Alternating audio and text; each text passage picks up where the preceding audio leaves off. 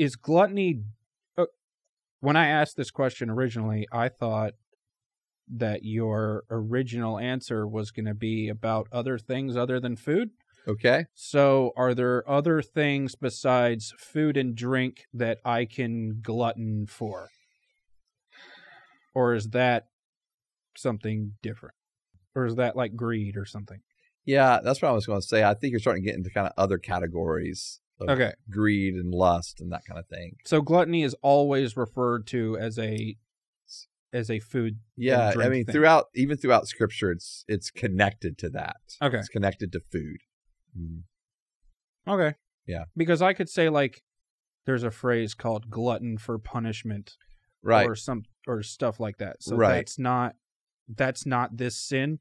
That's not. Yeah, I don't think this is what this is talking about in a scriptural sense. Okay. Yeah, I think we use a phrase like that in our current cultural context, but I don't think Scripture would have spoken to it in that same way.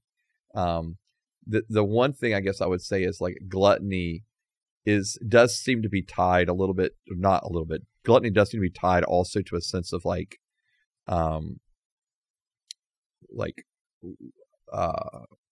almost like wastefulness.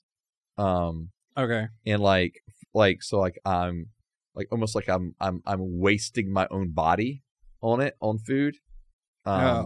And so I think if it's that sense, again, I think that kind of goes back to the idea of not loving self well, you know.